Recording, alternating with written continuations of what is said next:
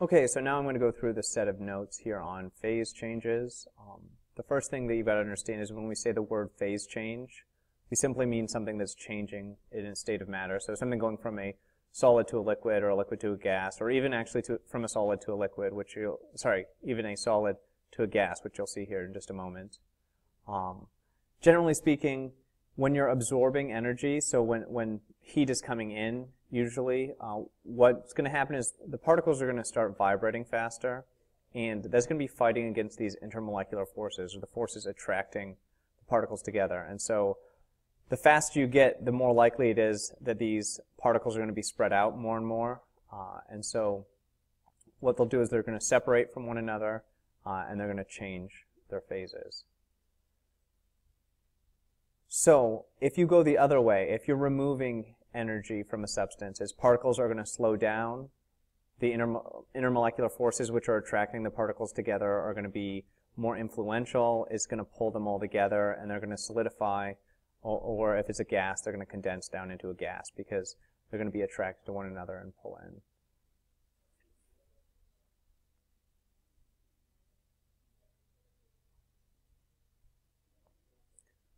Okay, so this is one of the main points actually of this PowerPoint. It has to do with how energy is involved with phase change. And so what you do is as you add energy, or as you add heat, you go from a solid to a liquid to a gas. And this should make sense. So like if you're taking something that's solid and trying to melt it, say you're trying to melt ice or you're trying to melt butter, you have to add some energy to it. So whether you're putting it in your microwave or putting it on your stove or something like that, to melt something, we need to put energy in. Also to boil something, to go from a liquid to a gas, we have to put energy in. So if it's going in that direction, solid, liquid, gas, we're adding heat. If we're adding heat to the system, that means heat is going in, which means it's endothermic. Okay, which means two things. One, the kinetic energy is going to increase because the temperature is going up, and so things are going to be moving more. And the other thing is it's going to change phase, so the potential energy is going to increase because more space is going to occur between these particles that want to be close together. And so as you pull two things apart that want to be close together, you're adding potential energy. Now if we go the other way, gas to a liquid to a solid, we're losing energy in this case because a gas has more energy than a liquid does. So if you're losing energy, all right, then it's going to be exothermic. So gas has more energy than liquid does. If we go from a gas to a liquid, our system has lost energy. That energy has to go somewhere, so it goes into our environment, so it's exothermic. And in this case, both the kinetic energy and the potential energy are going to decrease because the particles are going to slow down, so the kinetic energy decreases. The particles are going to move closer together, so the potential energy decreases.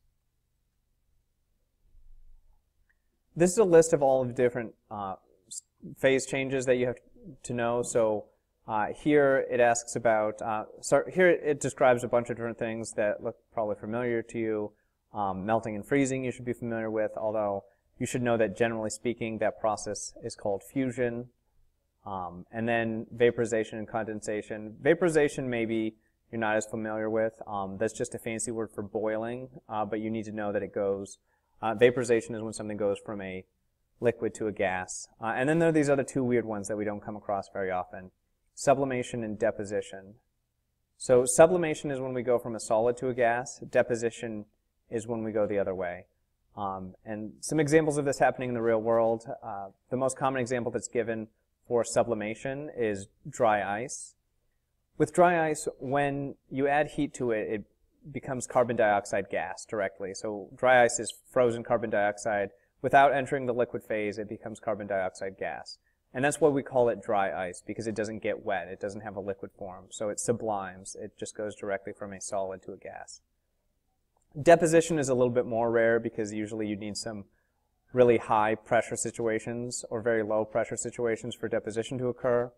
What's happening there is a gas is going directly to a solid, and in that case, the most common example of that would be something like if frost appears on a window, what's happening there is, water from the air is condensing and then freezing right away. And so that's pretty close to deposition. It doesn't really have, a liquid form there, at least not for very long. You know, as I said, you might consider that kind of freezing, kind of condensing and then freezing, but it happens so fast, one might call that deposition.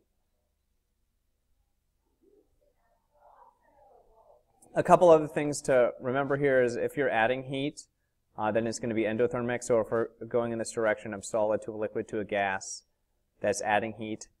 If you are going in the other direction, gas, liquid, solid, we're removing heat, it's giving off heat, it's exothermic. If you go directly from a gas to a solid, that would be exothermic as well. Here's one other big point. I asked you the difference between evaporation and vaporization. So both of those are going from a liquid to a gas, right? But evaporation is not the same thing as boiling. It's not the same thing as vaporization. Evaporation is unique in that it happens at room temperature. And what it is it's little pieces of the liquid that are escaping into gas phase just because of the random collisions of particles.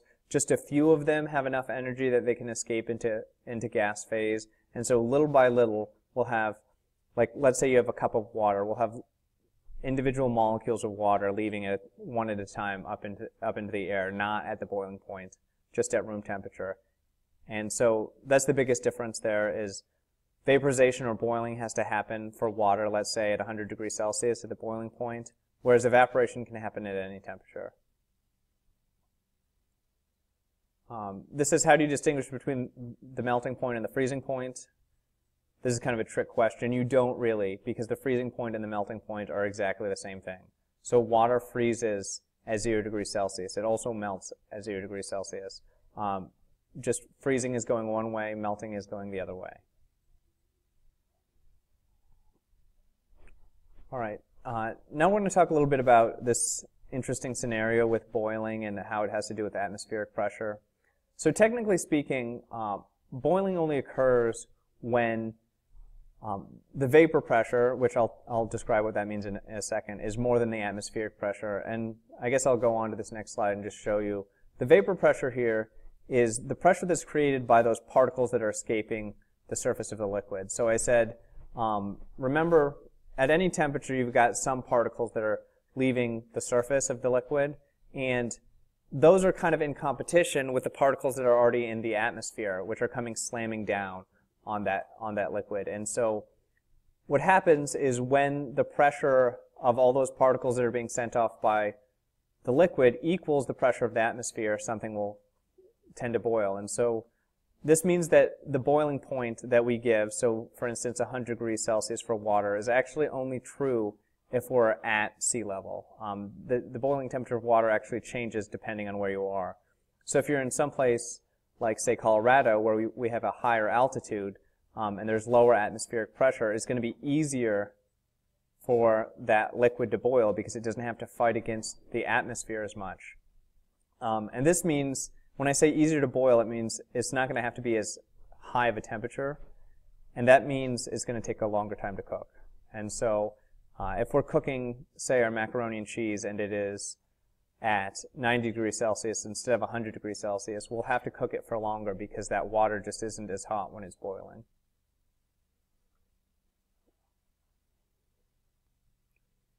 Now we're going to get into talking a little bit more about how energy is related to this phase change process. So we talked a lot before about intermolecular forces, which is the attraction between different particles. And what this has to do with here also is that, like, as particles are attracted to one another, if they're attracted and you move them apart, you're giving it potential energy because they're going to want to go back together. So position affects the potential energy. When we're changing phase, we don't change the kinetic energy. We don't change how fast the particles are moving. So when, for instance, if we're heating water up to its boiling temperature, then we're changing kinetic energy. If we're heating it up, if we're going from, say, 20 degrees Celsius up to 100 degrees Celsius, we're making the particles move faster. But once we get up to that boiling point of water, once we get up to 100 degrees Celsius, we're not going to be changing the temperature anymore because all that energy that we're putting in is going into separating those particles from one another, which is going into the potential energy, which means you get a constant temperature there for a while. So I give this example, I say, if you were boiling water on the stove and you accidentally forgot about it for a while and then came back, it's not like the water would be really, really incredibly hot. The water would be the same 100 degrees Celsius that you would expect it to be, because what's happening is all the water that's boiling, all the water that's turning into a gas is actually just completely escaping the pan. The liquid that's left is all at the boiling temperature. It's all at 100 degrees Celsius. Okay, now I'm going to get into talking about numbers specifically. So we have this number called the heat of fusion, and what that is the energy required to melt something, to change it from a solid to a liquid. However, it's also the opposite process of that, going from a liquid to a solid, or freezing. It has the same amount of energy difference, it's just in the other direction. So one process has a positive change in energy, one of them has a negative change in energy. And so what's happening here is, heat of fusion will represent both melting and freezing. And then heat of fusion is based on how attracted the particles are to each other, because heat of fusion, when we're melting something, we're taking its particles and we're pulling them just a little bit apart so that they can move around as a liquid. And so the stronger the attractive forces we see, the harder it is to pull them apart. So it's going to have a higher heat of fusion if there's a stronger attraction between the particles. This is the equation here that we use to calculate enthalpy when we're talking about melting or freezing. So m times heat of fusion. So this is going to be a little example problem that we go through. So it says the heat of fusion for ice is 334 joules per gram. How much energy is needed to melt 7 grams of ice? This is the equation that we use. So the first thing we're going to do is pull out the mass out of the equation. It's 7 grams.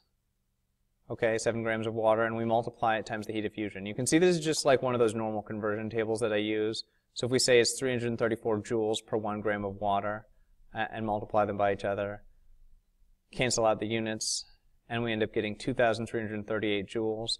But you have to look at sig figs here. So here where it says 7.0 grams, that is 2 sig figs, 334 joules is 3 sig figs. And then this 1 gram down here, this is actually kind of a perfect 1 gram, so it has infinitely many.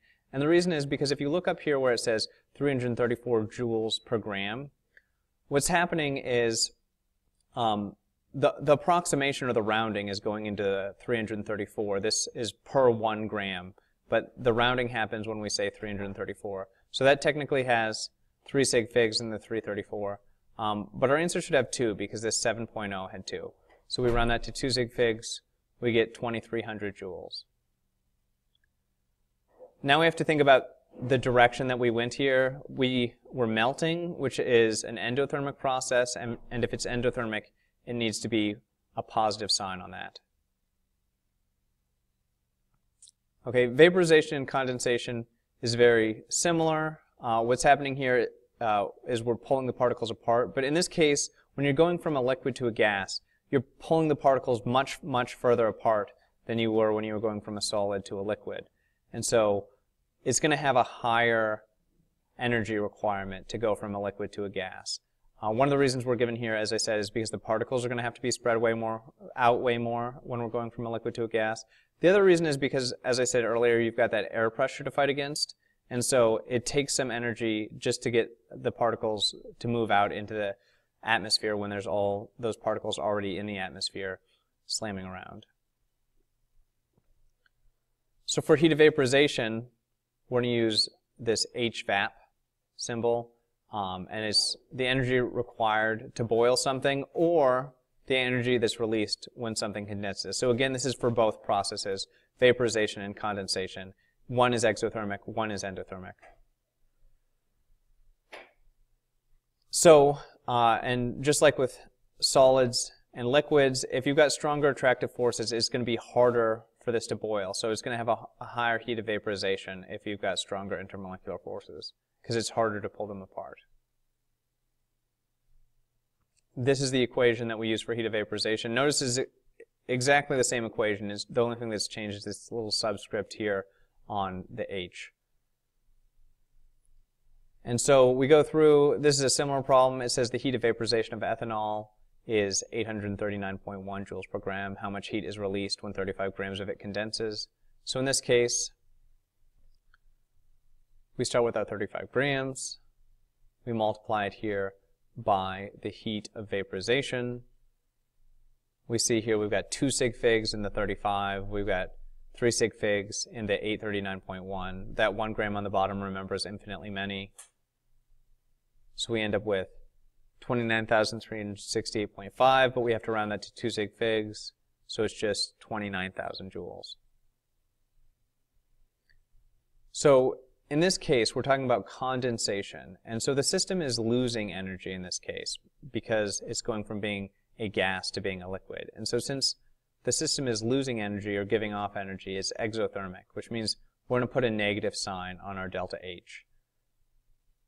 So, you know, if it asked you, this question asked you how much heat is released, the answer to this, actually, my final answer would probably be 29,000 joules are released if I was putting it in a sentence form.